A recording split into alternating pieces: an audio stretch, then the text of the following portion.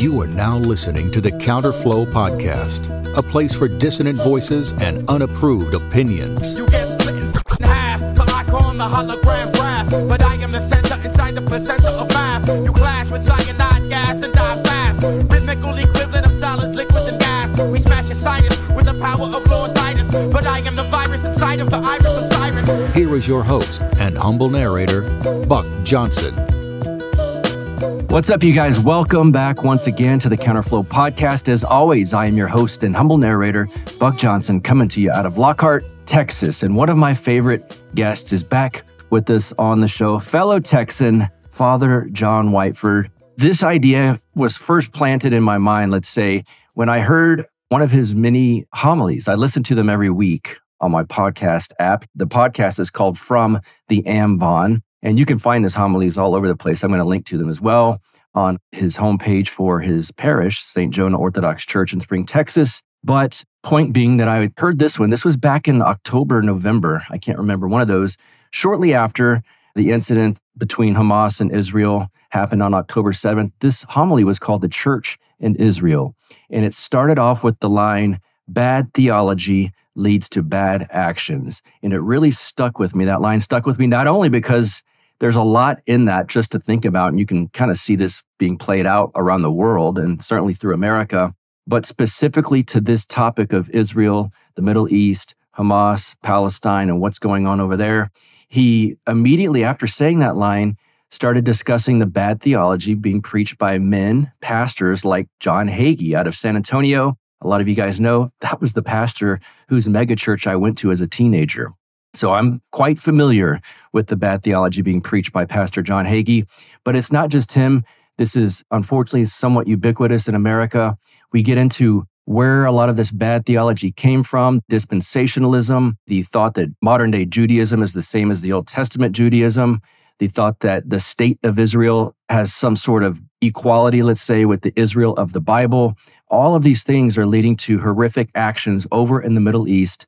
Father John Whiteford is here to explain where these erroneous teachings spring from, what the true version is, the true teachings of the Orthodox Church, and all of this kind of thing. I think this is extremely relevant to what's going on right now, and I think you're going to learn a lot from this episode. After I recorded it, I listened to it probably 4 times back through because I learned a lot just each time I was re-listening to this. So I think you're going to like this episode. Father John Whiteford is Archpriest and pastor at St. Jonah Orthodox Church in Spring, Texas. And we're very lucky. I'm here in Lockhart, Texas. He's the dean of the Southern Deanery over Texas and Louisiana of the Diocese of Chicago and Mid-America, ROCOR. Let's just bring him in right now. One of my favorite guests, Father John Whiteford. Welcome back to the show, sir. How are you? Doing good. Good to be back on the show. Yes, sir. Christ is risen. He is risen. I always make the guests give an intro for themselves. I'm not going to do that for you because you've been on the show many times. And if y'all don't know who this man is, you can do some research on the internet. And he's one of my favorite guests to have on the show. Before we jump into the topic of the day, I want you to talk about the event that we're going to both be attending and be a part of here in Lockhart, Texas in September. Can you talk about that? Well, we have our second Leadwell conference, and they haven't nailed down exactly the speakers, but they're going to be it's going to be a good slate of speakers, and it's going to be more than one day this time. And we are doing it in the barbecue capital of the world too, so there's a lot going for it. And the focus of it is on spreading orthodoxy in the South, and so I would encourage people who live in the South or have interest in Southern culture. I think even people who are not in either one of those categories, they're just interested in how to spread orthodoxy, will probably benefit from coming. Yes, I agree. I know you said they haven't completely announced or lined up or finalized the speakers. Do we know if you'll be doing a presentation? As things stand right now, they haven't. I'm not on the list of speakers. I'm trying to get caught up on a whole bunch of stuff. But if I wind up being asked to speak, then that might happen. But I think they have enough people that they're wanting to invite that it won't hurt if I'm not there. Now, I might wind up being on a panel or something like that when we have questions and answers, but we'll see. Okay. And for those interested, I'll link to the webpage for the event in the show notes for this episode. And speaking of this episode, I wanted to have you on. You put out, or I guess Ancient Faith, or one of the many platforms that I hear you on, put out one of your homilies last November of 2023. And it started with the line, "Bad theology leads to bad actions." And I've listened to that sermon multiple times, and I can't, that stuck with me. It was partially impactful because soon after you said that line, you brought up John Hagee, who most of my listeners at this point understand that was the pastor I used to go. I attended his mega church when I was a teenager. And so a lot of the stuff we're talking about today, I had heard a very different version of the theology that Father John is going to discuss with us today. I had heard the Pastor John Hagee version, and a lot of the things that are going on in the Middle East right now have to do with, bad theology and bad action. So that's why I wanted to bring Father John on to talk about that. First, I suppose, how is, let's say, the theology that Pastor John Hagee is preaching relevant to what's going on, and why do you say it's bad, and then the actions that have come of it? Well, it's a distorted view of eschatology, I suppose you could say, but also just in terms of how they interpret the entire Bible, because it's dispensationalism, which no Christians believed in prior to about 1850.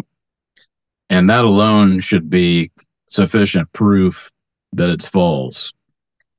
There's a saying, all that's old might not be gold, but if it's new, it can't be true. And when you're talking about theology, the faith that was once revealed unto the saints, as St. Jude tells us, if people didn't figure it out until 1850, that means it's not the faith once revealed unto the saints. That essentially, with this dispensationalist view of scriptures, in terms of how it works out in terms of Israel, is they see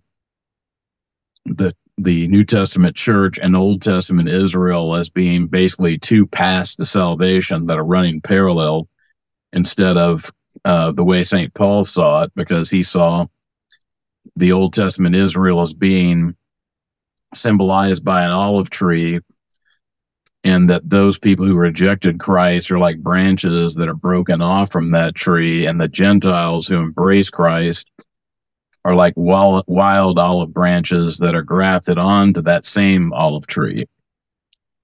And the way that people like John Hagee will often talk about this is they'll say, well, that's replacement theology. That's anti-Semitic. Mm-hmm. And well, the thing is, it's not replacement theology because it's still the same tree.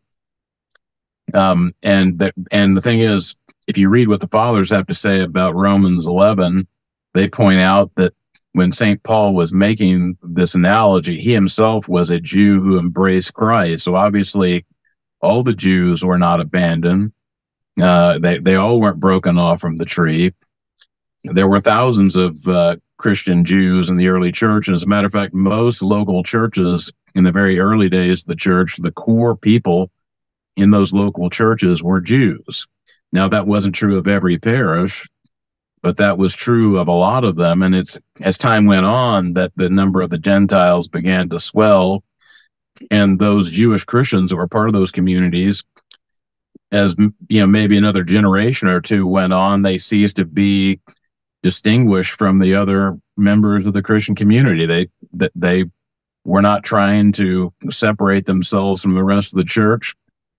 They no doubt intermarried, and several generations later, you don't have any people who identify themselves as being Jews distinctly. They just identify themselves as being Christians.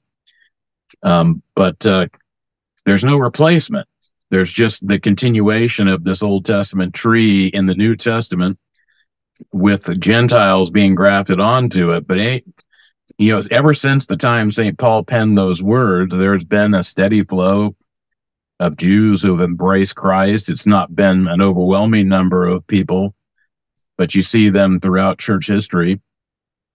And just in my own parish, I have 2 people from Jewish backgrounds that are members of my church, and they're very faithful and devout people. And I'm sure that's true of very many parishes. So the idea that it's anti-Semitic is nonsense. But the key thing to keep in mind is their view is a completely novel view, and it was only made popular thanks to the Schofield Bible that was published, and Oxford kept it in print, and it's been in print continuously ever since the early 1900s. But that became a very popular study Bible, and consequently, Protestant denominations that never had any views like that practically started to embrace those kinds of views on the ground level, just because that was what was sort of popular and people started buying into it. I was raised in the Church of the Nazarene, and historically Nazarenes were, I believe they were amillennialists. What is that, Father? That means they didn't believe there was a literal millennium to come. But basically, they believe that the church age was the millennium, and but the dispensationalists are premillennialists in that they believe that there's 1,000 years yet to come, and so basically, after Christ returns, there's 1,000 years where Christ reigns on earth, and then for some reason, just for kicks, the devil's released from the bottomless pit, and we basically have another rebellion against God, and then that's put down, and then Christ hands over the kingdom to the Father. But in the Creed, there's a reason why we say, of his kingdom there shall be no end. We don't believe that Christ's kingdom is going to come to an end, but they do. And so anybody who's a dispensationalist that says they believe in the Nicene Creed needs to reread the Creed, because they don't believe it. Mm-hmm. Is the dispensational part is slightly confusing to me, because I've heard evangelicals, I suppose more so than, Protestantism has so many sects within it, but it seems broadly down here in our neck of the woods, evangelical seems to be the biggest. Is their version of dispensationalism basically what Hagee's preaching, or is Hagee preaching something that's a little bit more extreme, or how does that fit in together? Well, I would say Hagee takes it maybe a bit further than a lot of dispensationalists do. I've heard evangelicals criticize Hagee because essentially Hagee says that Jews don't need to become Christians. And for a lot of your typical Southern Baptist types that would be dispensationalists, they're not ready to go with them that far, because, the idea that there are people who don't need Jesus is something that is a bridge too far for them. But that's basically what Hagee believes. And then just to reiterate, dispensationalism even as a term, that was basically because of the Schofield Bible. Well, basically, the dispensationalism decided that the way to understand Scripture is to see it as a series of dispensations. So you've got the dispensation at creation, then there's the dispensation that happens after the fall, then there's the Noahic dispensation after the flood, and then you've got sort of the Abrahamic covenant, that dispensation. The Mosaic covenant's another dispensation. I think they even see the Davidic kingdom and that covenant that God made with David as another dispensation. But then they see when Christ comes, you've got the dispensation of the church. But they see the Old Testament Israel as still running concurrent with this new dispensation. And so you've got a 2-track plan of salvation, which you don't find anywhere in the Bible. There's nowhere where St. Paul says, well, if you're a Jew and you don't want to follow Christ, that's okay, because you can stay on the original olive tree. We've got a new one go. That's just not anywhere in the Bible, and you certainly don't find it in the Fathers either. Okay. And then I guess I'm trying to put some of the things I've heard, because most of my listeners understand I'm far from an expert, but I do know some evangelicals in my personal life, and then I have followers that send me stuff, email and etc. Just to quickly touch on Sola Scriptura, we don't have to get deep into it. You've written on it, you've spoken on it. Explain really quickly what that is, and I want to kind of tie it into where we're talking about dispensationalism. Well, basically, Sola Scriptura is the idea that only Scripture is binding on the conscience. And different Protestants will have slightly different ways of approaching the Bible. And so you've got some that go so far as to say there's, like the Church of Christ, the Campbellites, they say no book but the Bible, no creed but Christ. Yes. And so for them, the idea that you would look at any kind of theological tradition outside of the Scriptures, they would reject. But then you've got some Protestants, like, say, Anglicans, traditional Anglicans at least, and maybe Lutherans and some other more classic Protestants would make a little bit of room for tradition. But the bottom line of it is, whenever it's not convenient for them to weigh tradition into the equation, they feel more than free to kick it out and dismiss it, because they say, well, that's contrary to Scripture. Well, you're begging the question, because you're saying my interpretation of the Scripture is more authoritative than 2,000 years of church tradition. Yes. So it's not that Scripture disagrees with the fathers, it's that your interpretation of Scripture disagrees with the interpretation of Scriptures of thousands of years of Christian saints and church fathers. And just the hubris of that ought to sink in with people and cause them to question, maybe that's not the best way to approach the Bible. Maybe that's kind of a prideful, egotistical way of approaching the Bible. Guys, something really, really sad and bad happened, and some people need our help in the Orthodox community. You probably saw this online or on the news. I saw a few news reports, actually, and it really was more impactful there. St. Theodosius Russian Orthodox Cathedral has suffered a devastating fire and needs our help. It was originally founded in 1896 with financial assistance from none other than St. Tsar Nicholas II's Russian Missionary Fund. St. Theodosius is the mother church for all Orthodox Christians in Ohio. The cathedral itself was built and consecrated in the early 1910s, and for over 100 years has been a beacon of light to northeast Ohio. Its distinctive onion domes, which we love, have been a staple of the Cleveland skyline for generations. It's even been in movies, which I saw this on the news report too, most notably the 1978 epic picture The Deer Hunter, starring Robert De Niro and Christopher Walken. Tragically, on Tuesday, May 28th, a fire broke out while a restoration crew was working on the cathedral. While no one was hurt, it nevertheless has left severe damage to the main dome and much of the inside of the church.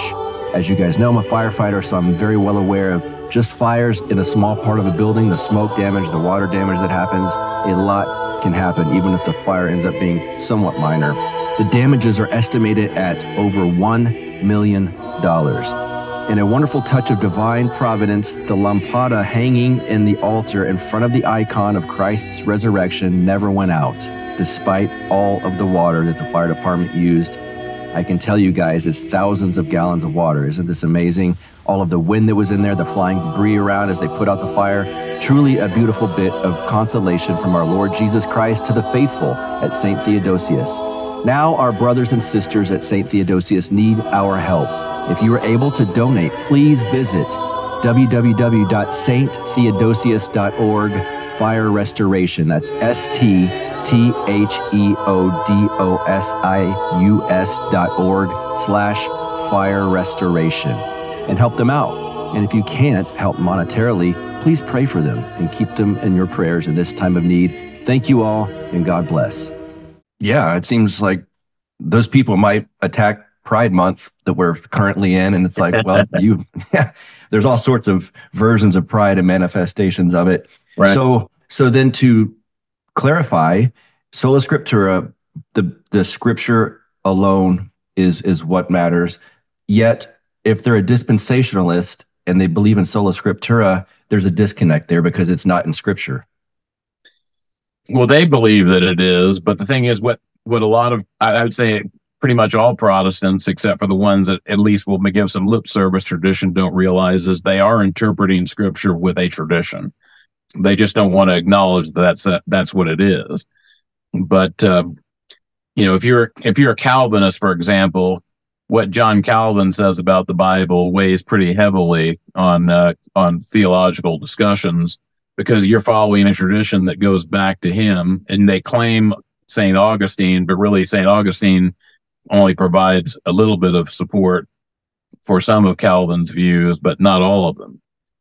And so there's definitely a tradition that they're using to interpret the Scripture, and the same thing goes for Baptist. They have a tradition, and dispensationalism is one particular tradition that's become very popular. And it's so popular that most evangelicals that have bought into this just assume that that's the way that it is. And so, for example, if you were to say the idea of a pre-tribulation rapture is nonsense, that would be to them pretty close to saying that you didn't believe that Jesus was Christ, or that he was God incarnate, or denying the doctrine of the Trinity or the virgin birth. I mean, they would just be shocked. How can anyone believe the Bible and say there's no pre-tribulation rapture? Because they've heard it all their life. But that's not what anybody believed prior to the 1850s. That's a very novel view. Yeah, it's interesting. Can you, and this ties into what we're talking about as well, and what I wanted to get to, because the bad actions are happening in the Middle East right now. And I think sometimes there's some confusion or misrepresentations of what the modern state of Israel represents, and mixed with what the Israel of the Bible is. There's a lot of confusion with that. Can we sort through some of that? Well, basically, dispensationalism sees Israel as the fulfillment of prophecy, because they look at all these prophecies in the Old Testament about people, the Israel, or the Jews returning to the land, and they interpret that as a future prophecy. Well, most of the prophecies that they're looking at are actually prophecies about the end of the Babylonian captivity. So they're already fulfilled. But the other thing is they're not, what they're not weighing into the equation adequately is, if you look at the book of Deuteronomy, when the prophet Moses talks about the blessings and the curses, what he says basically is that if you're not faithful, you're not staying in the land. God's going to remove you. And only if you repent will God bring you back. Well, if as Christians you accept that the Jews wound up losing the land because they rejected Christ, did they repent of that? Not the ones that are still not Christians. Mm-hmm. And that's who came to settle the land of Israel. So how could that possibly be a fulfillment of prophecy? Because it's a fulfillment of prophecy that would fly in the face of the conditions that God said was necessary for them to be able to return to the land. And so basically, and the other thing is, you also have a secular state of Israel. And I happened to go to Israel 10 years ago, as a matter of fact, and it just so happened to be Pride Month. Mm. And they had the rainbow flags all over the place. I didn't see them in the old city of Jerusalem, probably because they had enough sense to realize that might not go over well with the local inhabitants or the tourists.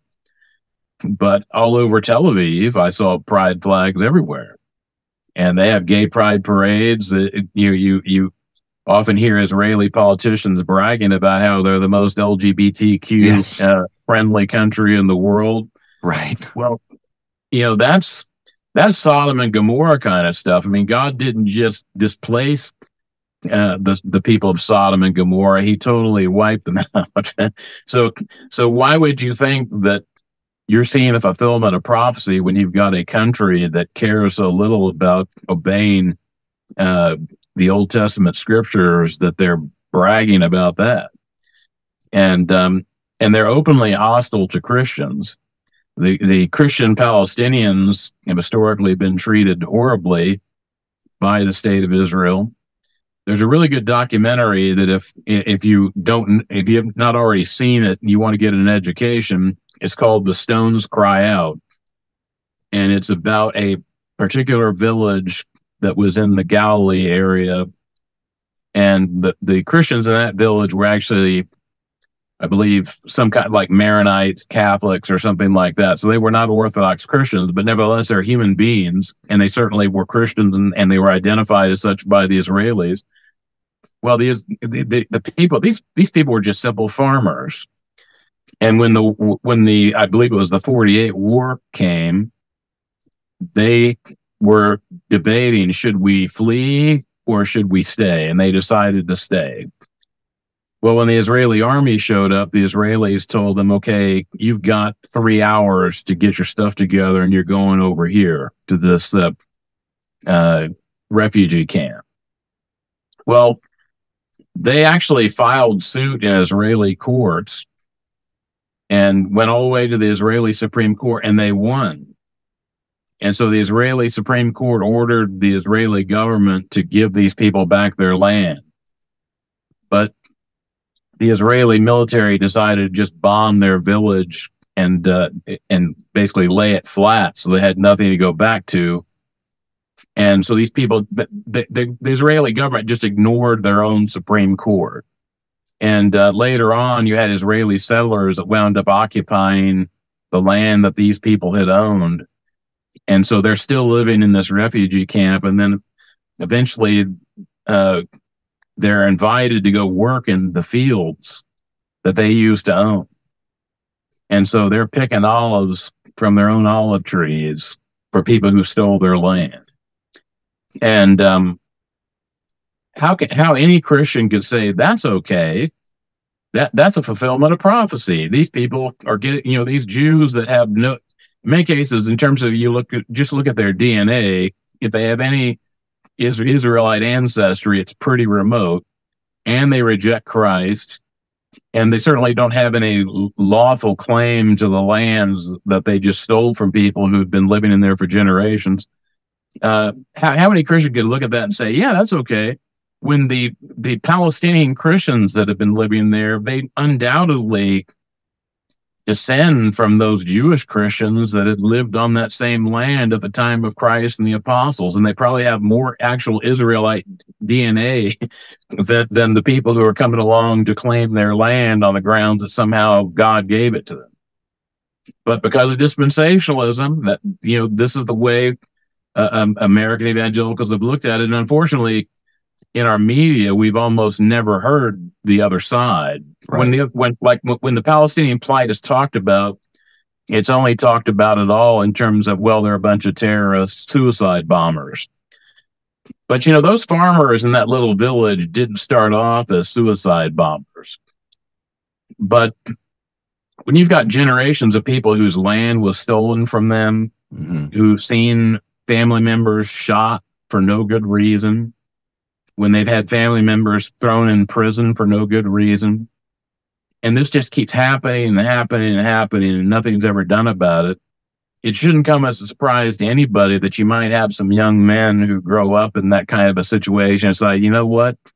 Desperate times demand desperate measures. And if I have to strap dynamite to my back and blow up a pizza parlor to get back at these evil people who've been victimizing my family for the last 70 or 80 years, then I'm going to do that. I'm not saying that that's okay. Certainly a Christian shouldn't do that, but it's certainly understandable on a human level. And I don't know that there are very many people, other than those saintly people that have ever lived, that would not start having some kind of violent reaction to that kind of treatment.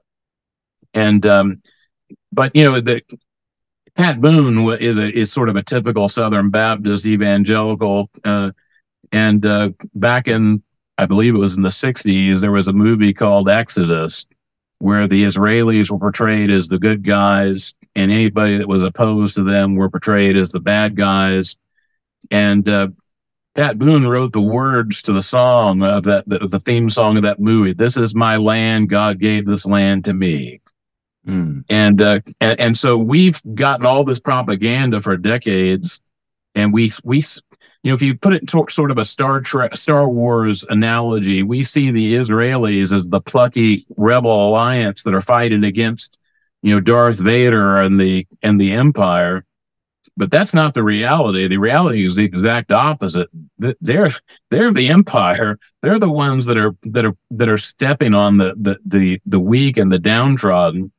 and we're supporting that. We were supporting evil. And, atrocities, as I said in my sermon, atrocities have been committed by both sides, and both sides can point to those atrocities and say, this is why those people are evil. But as Christians, we can't say it's okay to kill innocent people under any circumstances. It's never a good thing. We should be against killing innocent people. And, what happened on October the 7th in terms of what Hamas did, anybody who was innocent that they killed, they should have done that. Anybody they raped or brutalized, they shouldn't have done that. Now, there's a lot of evidence that a lot of what was reported about what they did turned out not to be really true. It was basically hyped up by the Israeli government to push the narrative to justify what they were getting ready to do.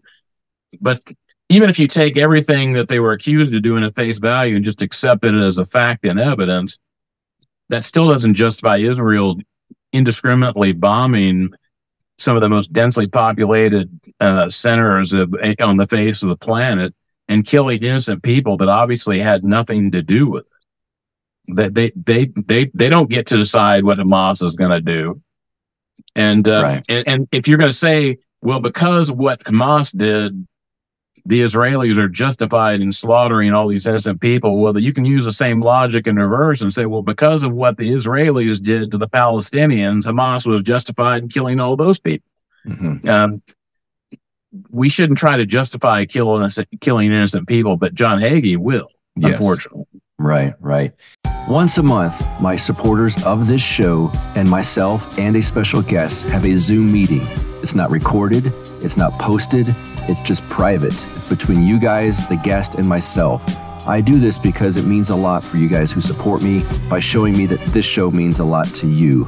I love talking with you. I look at it as like a benefit for people that support the show, but it's really a benefit for me. I get to know you guys and have an off-the-record discussion with our guest. And, sometimes topics you don't want to necessarily have all the ins and outs discussed online, if you know what I mean. So to be in this group, please go to patreon.com/counterflow and donate $5 or more per month. And it gets you in this club. We do it once a month. It's a great time. It's great people. They're all smarter than me. So that's an upgrade from what you're used to. I can tell you that.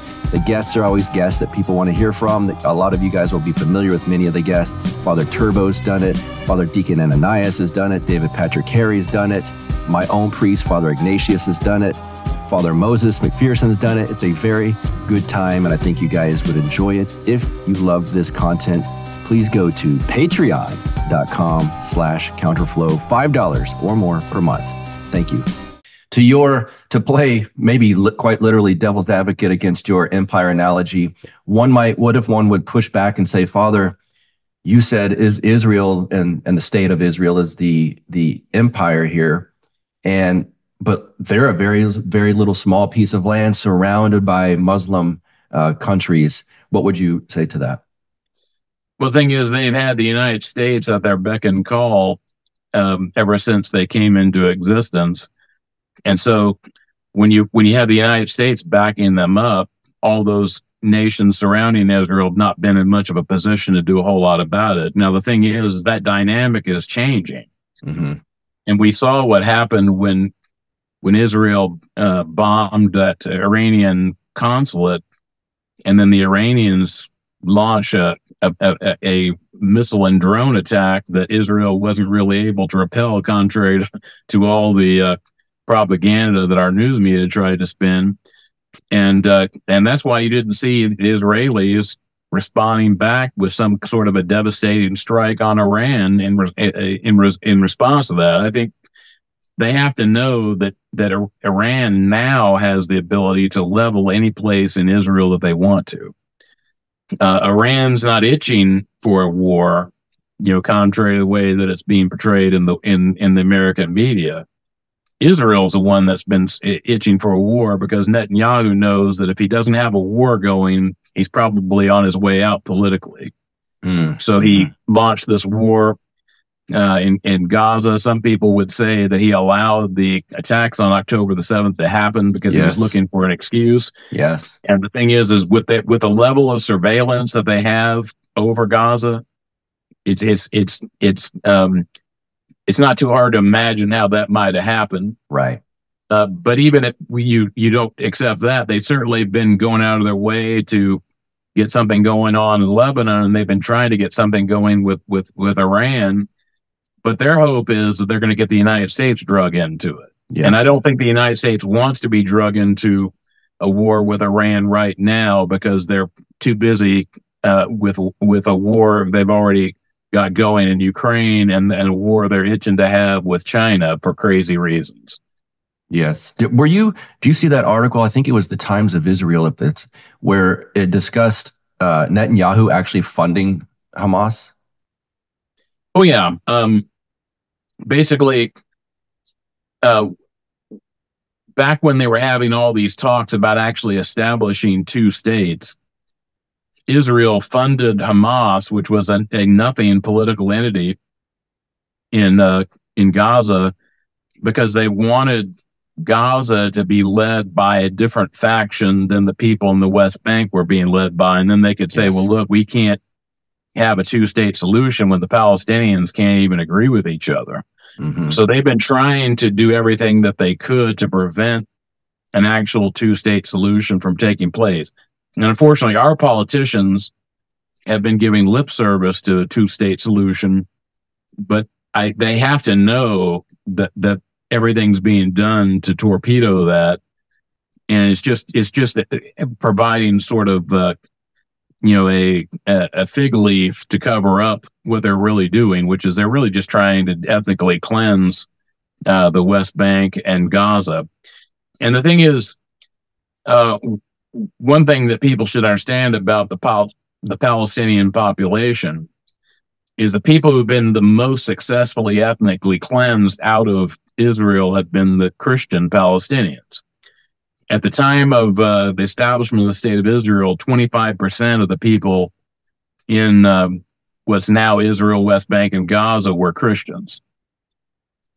Bethlehem was like 90% Christian city. Nablus was an almost completely Christian city. There are now more Palestinian Christians that live in Sugar Land, Texas, than there are that live in Nablus. Wow.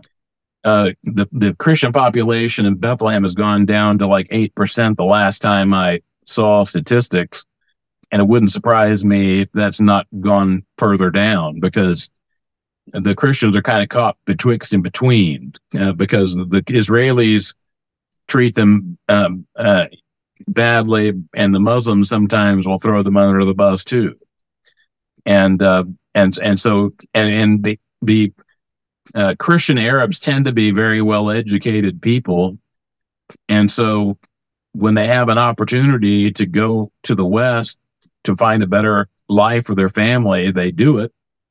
And I don't blame them. If I was in their situation and I was trying to protect my family, I'd probably do the same thing. But it's a disaster for these ancient communities that have been there for all these, thousands of years that are just disappearing. And it's largely with the help of the United States. And the Israeli government certainly trying to facilitate that.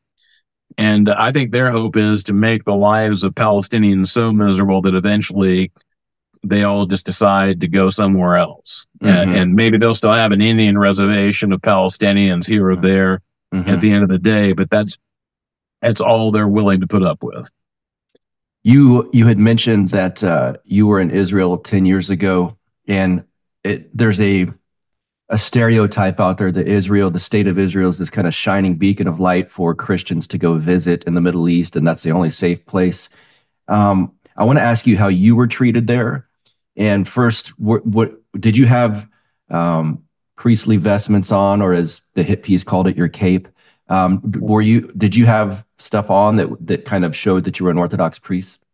Yeah, I was wearing a cassock and a cross everywhere I went. And I would say, the average Israeli that I encountered was very kind and decent. I very rarely got a sense that, people were unhappy that me and my wife were there. Occasionally it did happen. We got on a bus in Tel Aviv at one point, and I just got the sense that the people on that bus were not particularly happy to see us get on there. But especially when I was around Orthodox Jews, that's when you'd start to see the real hostility.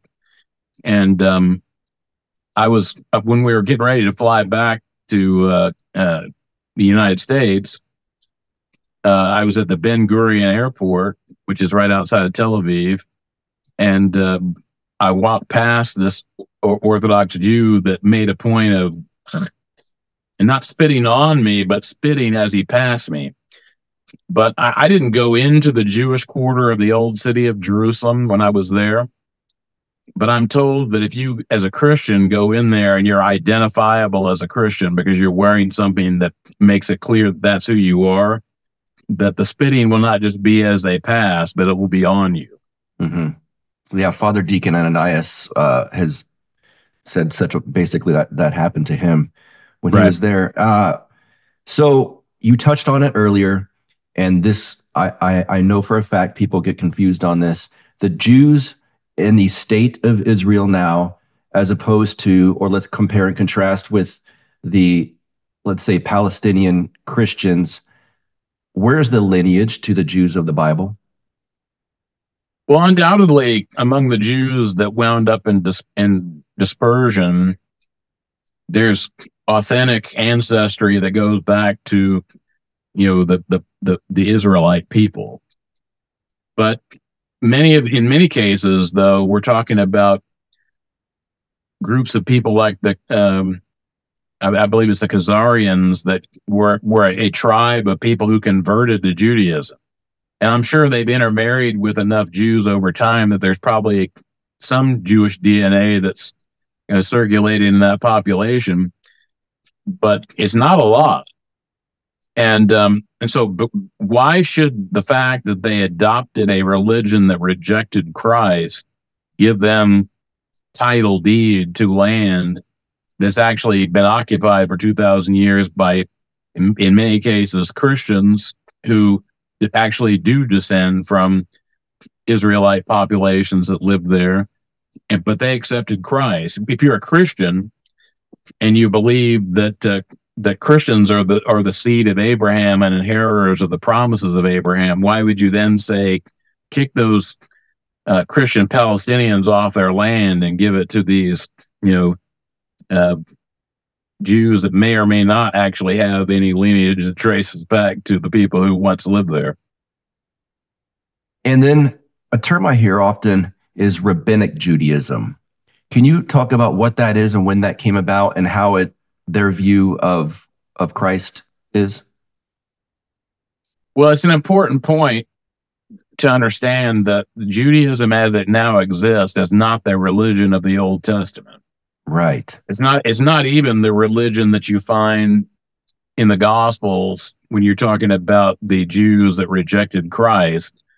It's a religion that came into existence after the destruction of the temple, because prior to that, they actually had an Old Testament temple that they were offering sacrifices in, and so they were living the religious life that was dictated, at least in a formal way, by the Old Testament. Maybe if those that rejected Christ were obviously missing the boat on that point, right? But at least they had that connection with the Old Testament Israelite faith. But after the temple was destroyed, you had the rise of Rabbinic Judaism. The Sadducees essentially ceased to exist as an independent group because they were so closely connected with the temple, and so Rabbinic Judaism is consciously an anti-Christian form or descendant of the Old Testament faith. It's not the same. And so if, let's say, you see a Jewish temple in New York or Austin or wherever, is that Rabbinic Judaism that they practice? Yeah. Right. Okay. And then what is the Talmud, and how does that fit into this discussion? Well, the Talmud is a collection of books that record the sayings of different rabbis over time, and some of these rabbis that they're quoting from are even people that were around either before Christ or around the time of Christ. Like Gamaliel, for example, is quoted in the Talmud. Now, how accurate these quotes are, we have no way of verifying, but I'm sure that a lot of it probably really is, accurate oral tradition. And what's hilarious on one level is you have evangelicals that, as we've talked about, reject Christian tradition.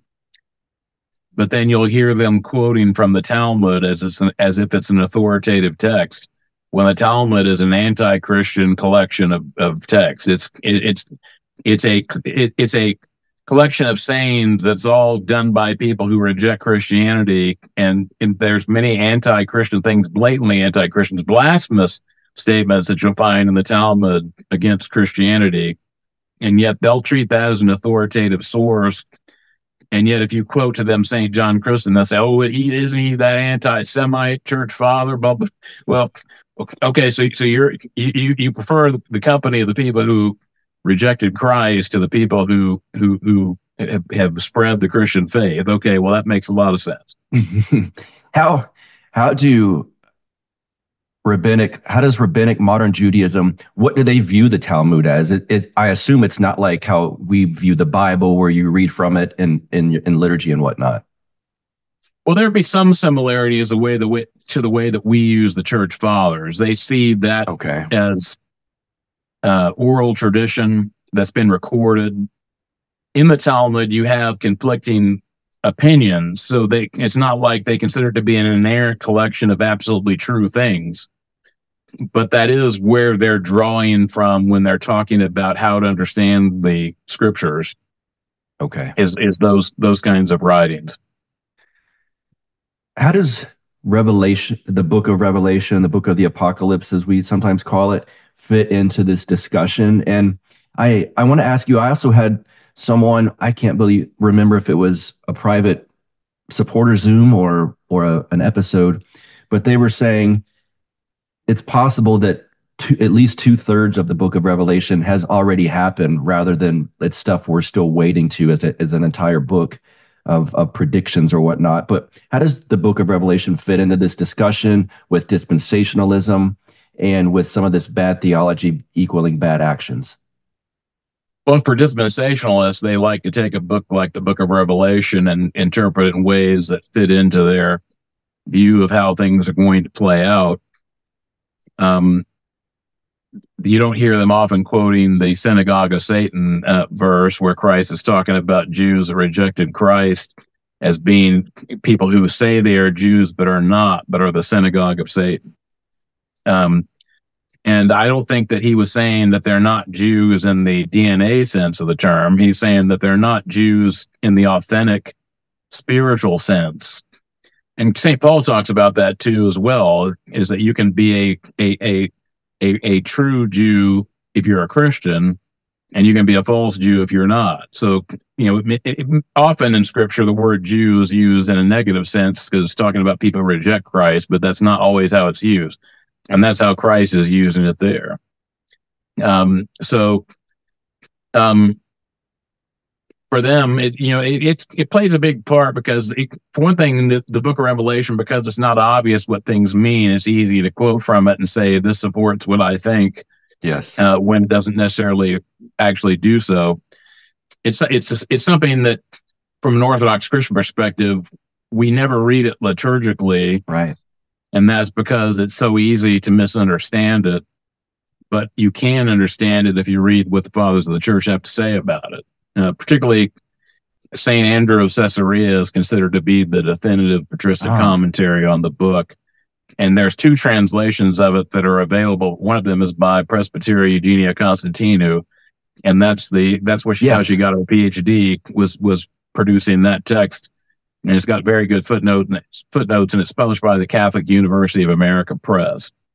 Yes, I'm having her on at some point to discuss that actual book, and that's right. I knew that St. Andrew of Caesarea sounded familiar. That's why I've been reading through that. Right. Okay, so I know I was going to ask you, and you kind of touched upon it, that we don't read from it liturgically in the Orthodox Church.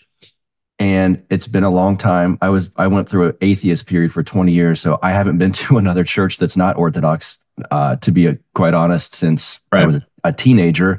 But do mega churches or some denominations, do they teach and read from it from the pulpit? If they have a heavy emphasis on dispensationalism, they'll preach from it on a somewhat regular basis. Okay. And when I was a kid growing up in the Nazarene Church, my recollections, especially from the 70s and the 80s, but the 70s more so, I think I heard a sermon on the end times at least once every other week. And we normally had at least 3 sermons a week. Sometimes we had a lot more than that if there was a revival going on, but we had Wednesday night, Sunday morning, and Sunday night.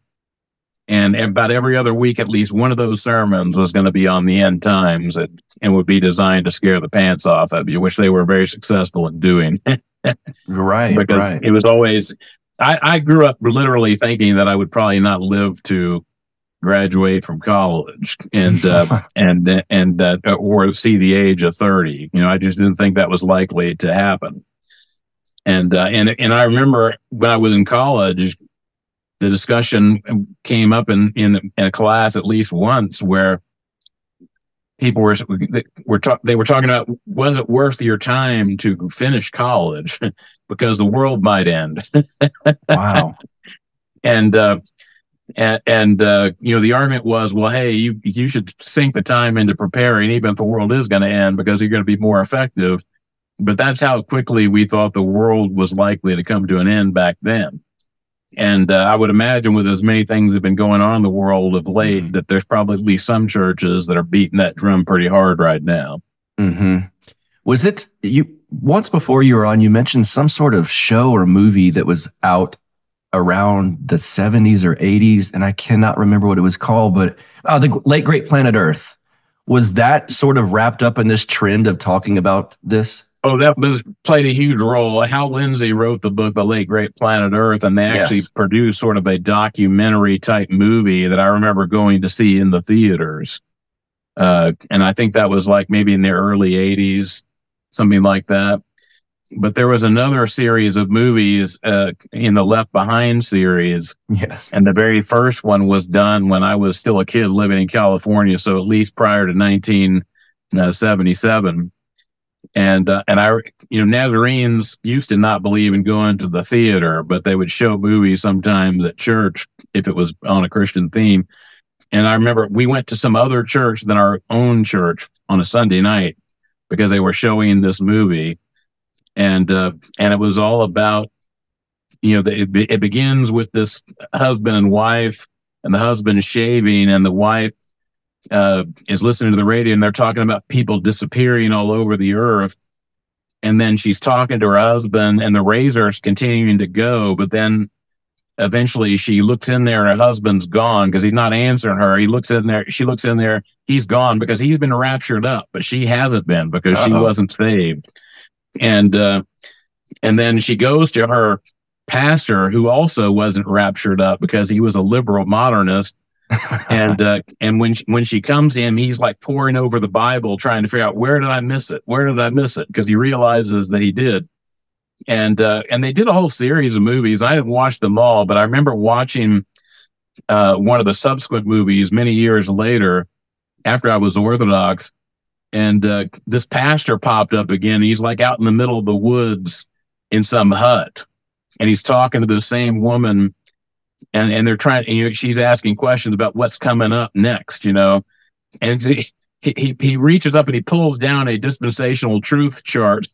Oh my goodness! Which if you go to a Protestant Christian bookstore and ask for, show me the book Dispensational Truth. This is the book where you have all these end time charts that show you how the end times are going to play out. So he's out in the middle of the woods running from the Antichrist, but he's got a dispensational truth chart they can pull down in this hut out in the woods. And he's saying, here we just had the seventh bowl of wrath, and anyway, the most ridiculous thing as you ever saw. But this was big among evangelicals, and the books, the Left Behind series books were very popular.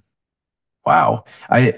And we still got about 10 minutes here, or 15 minutes. I want to ask about, because I know the term Zionist fits into this discussion, and it's thrown around as a pejorative sometimes. And, I've talked on here about useless words. I I hope this word doesn't become useless, like the term racism or anti-Semitic, just people just saying it and making up new definitions for it. Vaccine. Whoops, I have to edit that word. How does that fit in? What is a Zionist? And then I want to also pair this with Father Turbo Qualls has said, when you come to Orthodoxy, there's a few things you have to stop on the geopolitical level. And one of them is you can't be a Zionist. And I want to get your take on why you think that, or if you think that, if you agree with them, I assume you do, why that would be, and what is Zionism? Well, Zionism is this whole idea that the Jews need to reestablish a homeland in Israel. And a lot of the Jewish Zionists were not even religious. Some of them were atheists, but they believed that they needed to do this just basically for their own self-interest. But you have Christian Zionists that are more Zionistic than most of the Jews are, like John Hagee, that take it to another level. And so an Orthodox Christian can't be a Zionist in that case. And despite what a lot of people in the media want to say, not being a Zionist or being against Zionism doesn't make you anti-Semitic. Some of the most articulate people against Zionism are Jews. And they're not; these are not Christians, and so I'm not advising that you listen to them on other subjects. But when they're talking about what's going on in Palestine right now, the kind of atrocities that are being committed, these are some of the best sources of information that you're going to get, because they're willing to tell the truth, and they're investigative reporters in many cases, like Max Blumenthal, yes, Aaron Mattei, Glenn Greenwald. These are all Jews. But there are Jews that are willing to tell the truth and be honest, and they're not Zionists. They're anti-Zionistic. And what's the name of the guy? Finkelstein. I can't remember his first name, but he's been studying this issue for many years, and he's debated a lot of more prominent pro-Israeli people, and I've not seen any of them come out on the better end of those debates, because this guy's parents were in concentration camps, if I remember correctly, so he's not exactly in favor of Jews being taken out and shot. Right. But he's also not in favor of Jews doing that to other people. Basically, what he says is I would be betraying the memory of my parents if I didn't speak out when the same thing was happening to other people. And right now, it's the Israelis that are treating Palestinians that way. In closing, I kind of want to let you take this where you'd like to sort of wrap on why bad theology equals bad actions, how it's playing out, how it's manifesting itself right now in the Middle East. And that's specific to that topic. We could talk about bad theology having bad actions by walking downtown and seeing rainbow flags on churches, but specific to Israel, Palestine, dispensationalism, and then maybe focus on, we often talk about the royal path of a different way in the Orthodox Church, how we should see what's playing out in our theology. Well, I mean, the way that like the John Hagees of the United States are the only reason why Israel is able to get away with what it's doing right now, because Israel could not get away with it if the United States was not backing them up and continuing to supply them with the weapons, and also with the threat of joining in with them if anybody on the outside were to attack them. And the Israelis have essentially captured most of our politicians. We have AIPAC, yes, which gives a huge amount of money to politicians on both sides of the political spectrum, and there are very few politicians that have the guts to go against their agenda. Father, let me interrupt you real quick on this. Did you see Thomas Massey's interview with Tucker Carlson? I saw parts of it. I didn't see the whole thing, but he is one of the very few politicians that's willing to buck that whole trend. Like my congressman, Dan Crenshaw, for example, he was criticizing Tucker Carlson as being on the payroll of Putin, which is obviously not even true. And then people were pointing out, okay, how many millions of dollars have you received from AIPAC, Dan? He's getting a huge amount of money from this pro-Israel lobby.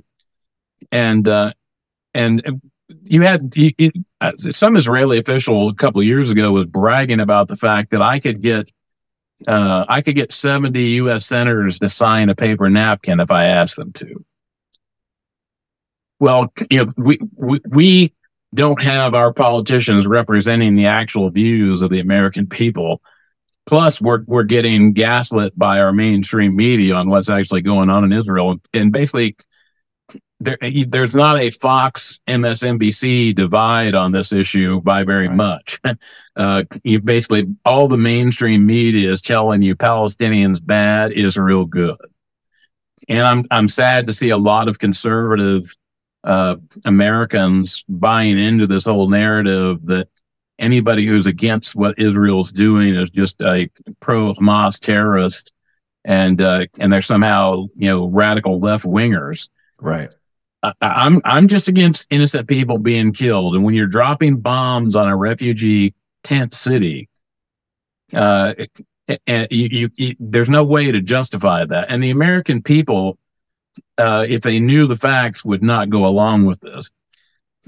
You've met my son-in-law Ben, I believe, and he and my daughter were at some sort of a young Republican shindig, and they had a resolution expressing unequivocal support for the state of Israel. Oh my! And my son-in-law, suggested an amendment. He said, "I'd like to strike the word unequivocal, because unequivocal means we're going to support them no matter what they do." And they wound up having a long back and forth on this subject. And at one point he said, I think I'm probably the only person here that's actually fought jihadist terrorists that were using actual human shields.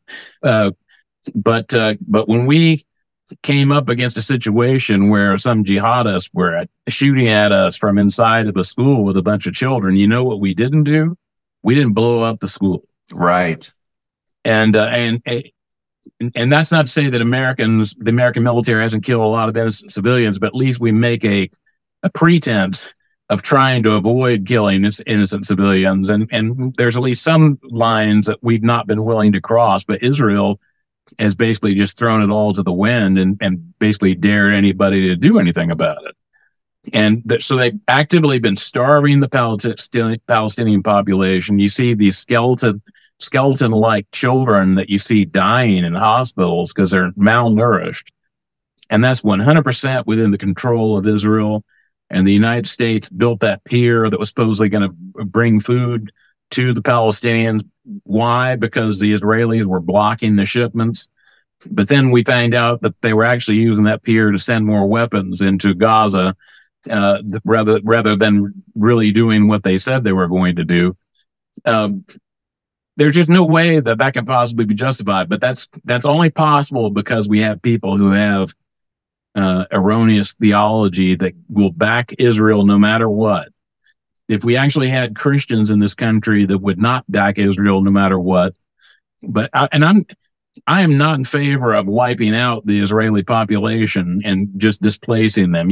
I think you have to deal with the reality of what we have now, but I do think the Palestinians should be somehow compensated for the stuff that's been taken from them, and they certainly should be allowed some parts, the West Bank and Gaza, for them to live in.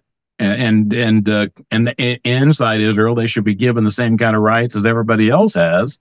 And when it's being compared to an apartheid state, this is often dismissed, but it certainly is an apartheid state when you're talking about how Palestinians live in the West Bank and in Gaza. And in the West Bank, you can't go from one village to the next without passing through several Israeli checkpoints.